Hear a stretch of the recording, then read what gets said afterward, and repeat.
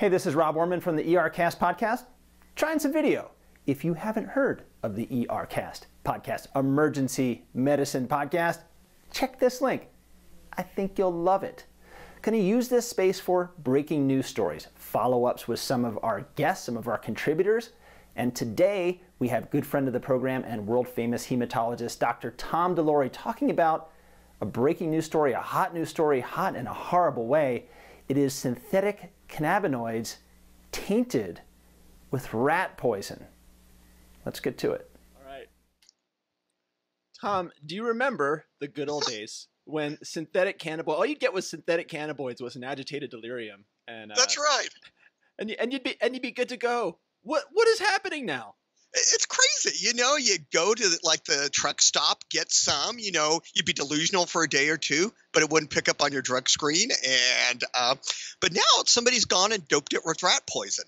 Oh, so it's been doped. It's not just this crazy strain of synthetic marijuana. Right. So it's this, I guess it is a strain or a version of synthetic marijuana doped with rat poison. And so people are coming in with bleeding?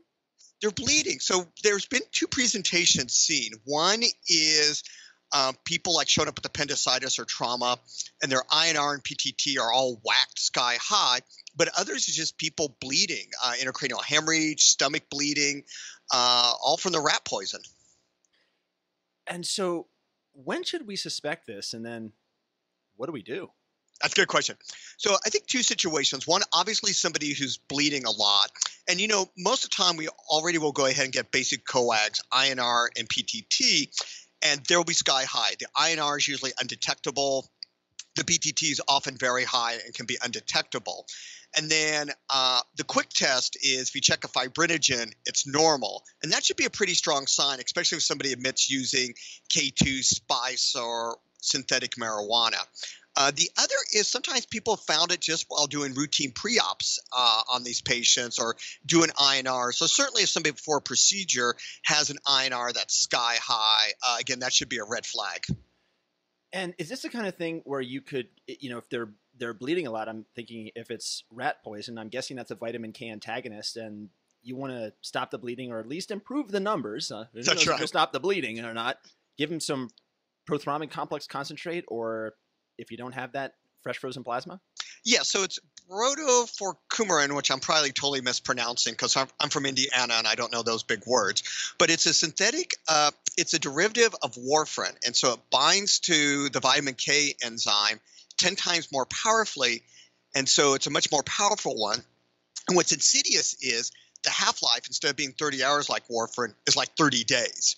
And so to reverse it rapidly, like if somebody has intracranial hemorrhage, you would give prothrombin complex concentrates, or if you don't have that, FFP. The nasty part of this is it takes massive doses of vitamin K to fully reverse, like up to 100 milligrams a day. Whoa.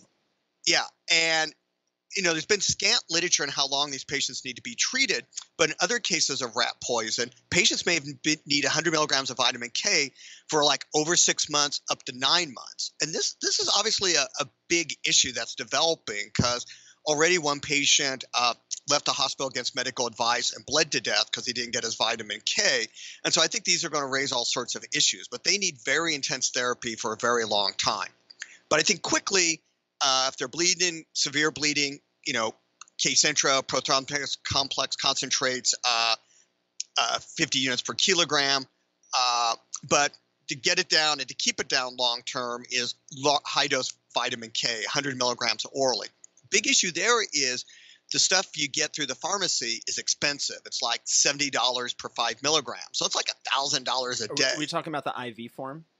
No, just the pills. The IV is actually cheaper. Some people have actually broken the IV and just put into orange juice. So I think this is going to raise a lot of issues because there's been at least 160, if not more, cases reported, more popping up in Florida. So it's become a big issue.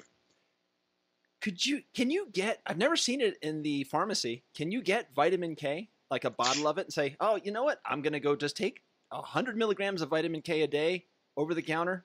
So you can't really get over the counter. And that's part of the difficulty is you could go to the health food store, the local market, and get vitamin K, and it's probably pure.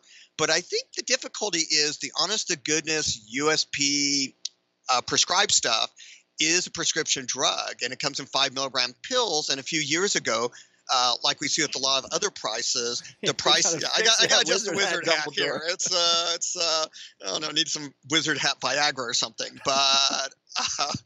But it turns out the price of the pill went up astronomically, and so that's another challenge.